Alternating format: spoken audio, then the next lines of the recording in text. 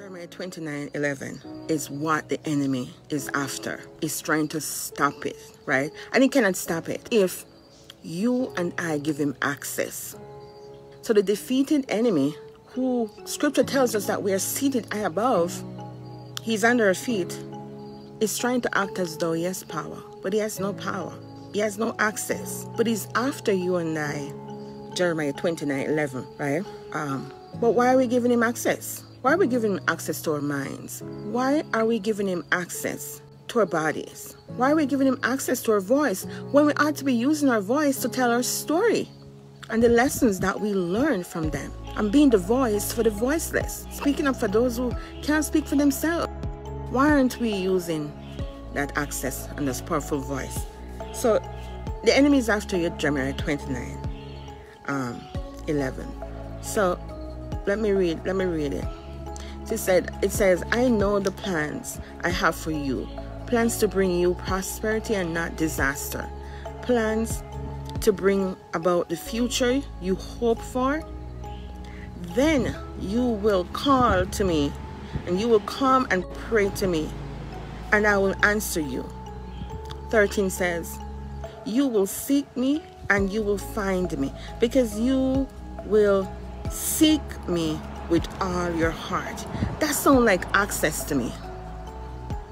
So that's what he's after, our access to come to God, to seek him with all our heart, wholeheartedly, and we'll find him, right? He's after to stop us from calling to God. He's after us because he wants to stop the plans that God has to bring you prosperity and not to bring us disaster. So that's what he's after. Everything that pertaining to you. So I'm saying, tell him not today. And I'm big and serious. You take your glasses off if you have to. It's like, not today. You ain't getting access today. You got to try another day, Mr. Devil. But I like how this translation said. He said, I alone know the plans I have for you. He alone knows the plans I have for you. Not your friends, not your, what your mind saying to you, you're not worthy and all of that. That's what the enemy is trying to do. So we say, not today. No access. Don't give him no access today. Just cry out, not today, loudly if you have to. And don't be ashamed about it. Your voice is powerful. Somebody is waiting on your voice, and the enemy knows it. Somebody is waiting on that story, that situation, those lessons that you learned. Whether it's a skill you learn from something, whether that experience you overcome something and you have those beautiful lessons that you learn that the Holy Spirit download into your heart, is after that. And if he can stop you, then that means the next person who need that encouragement and who need us to intercede, who need us to intercede on their behalf, they won't hear our voice. Can you imagine if I have given him that much access to upon this point of my life? You wouldn't be hearing my voice. But no more. No more. I know the plans I have for you, said the Lord. Give him no access today. Your voice is powerful. Your story is powerful. And you might say, you don't know what I've been through. Absolutely not. But what I do know is that you have some lessons that I can learn, and you need to teach it, right? You have some people right now, you are their shepherd. So we ain't gonna give the enemy access no more. He's after our Jeremiah 29:11.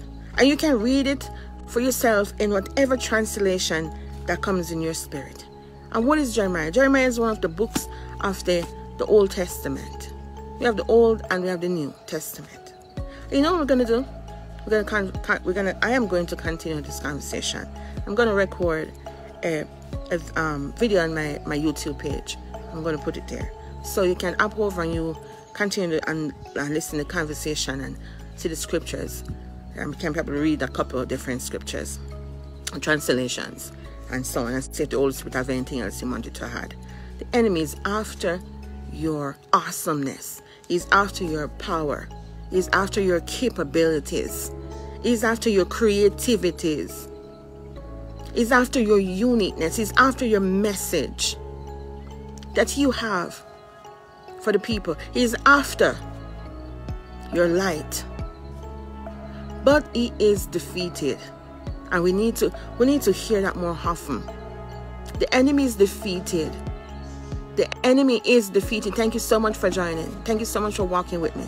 Thank you so much for listening. And I want to implore you to share it.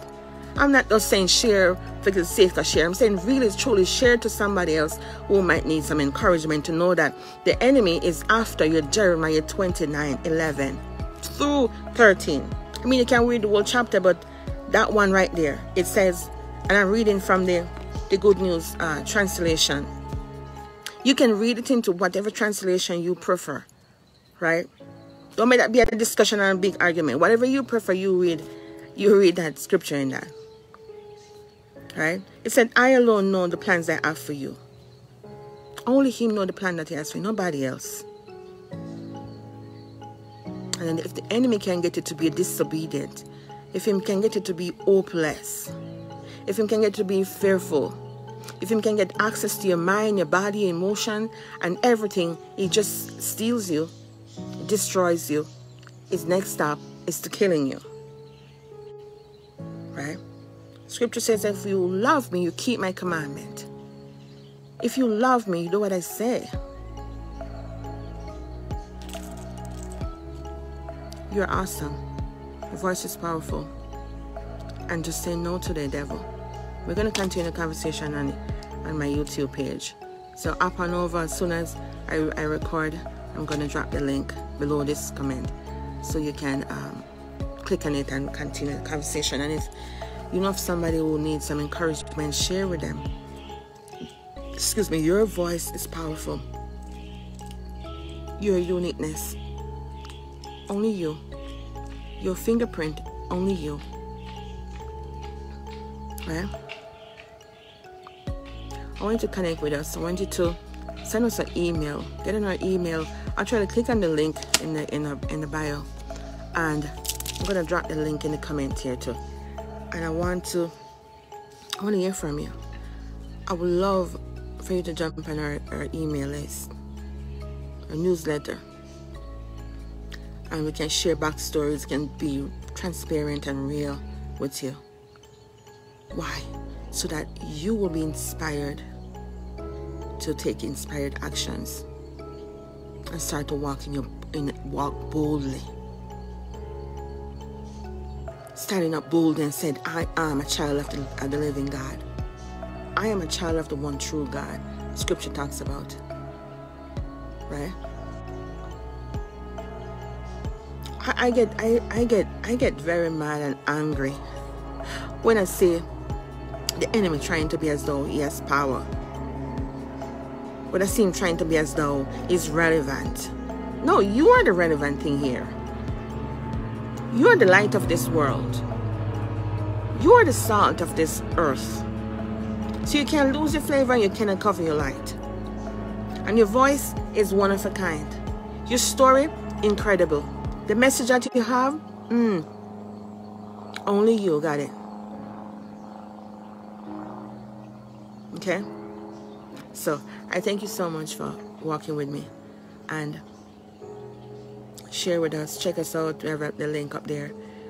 Click on it and see the various things that we have. We're encouraging mothers who have a child with special needs, Down syndrome. We have a group. We have an awesome group of family in there. And we're just sharing and building each other up and bringing hope. Hope, my God. So we can stop being hopeless. Because God says that He knows the plans to have for you. Plans to give you a future, a hope. Until next time, this is Marsha Weigum saying, check us out. Check out the continuation of the conversation on my YouTube page. Check out our podcast, Voice of Hope Show. And if you have a message in your story, if you want the courage, if you want to build up back your courage and the boldness, let's not get boldness now, you have it if you have the Holy Spirit, right? To share that message, I want you to reach out to me. You know what? Guests before said that, Marsha, you have a way, you're like grace to help us to bring our story out. So I can't help you with that. Okay? So your voice can be heard globally. So until next time, Marsha saying, be bold, be blessed, because you're blessed. Keep soaring. God loves you.